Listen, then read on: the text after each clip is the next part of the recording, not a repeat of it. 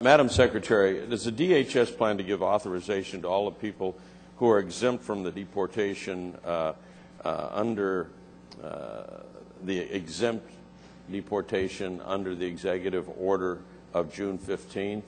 And further, approximately how many illegal immigrations as a result of that will receive work permits?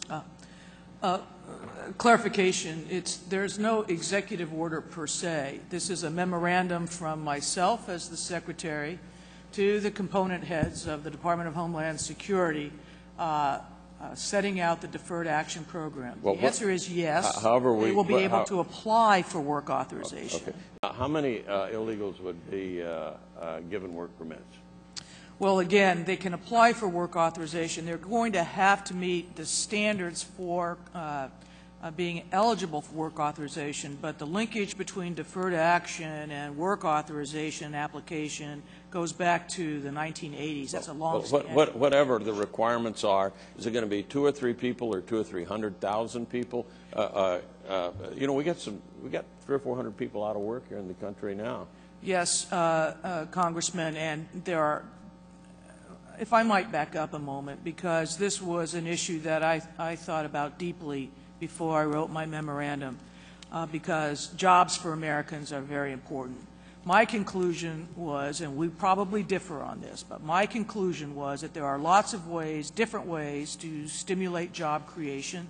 Some of them are before the Congress now. But we shouldn't balance the American economy on the backs of children who were brought here mostly through no volition of their own. Madam Secretary, with all due respect, because of the time and with the help of my good friend Mr. Watt, I really would like to have some succinct answers just out of respect for time.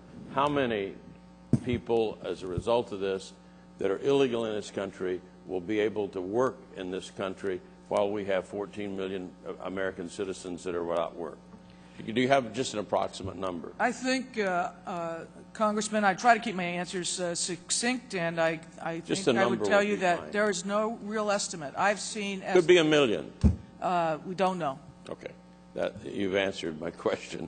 DHS does not currently plan to require DREAM Amnesty applicants to provide a certified school transcript. It seems to me that that's the only way to prove that those individuals were in the country and are eligible under some of these provisions. Do you plan to require applicants to provide that certified school transcript or not?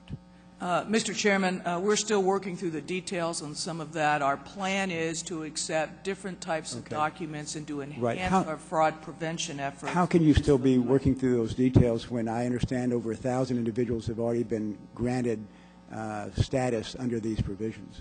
We're working through the details of how someone who is applying through CIS, what records they have to produce. And we still don't know the details about whether transcripts are going to be required or not?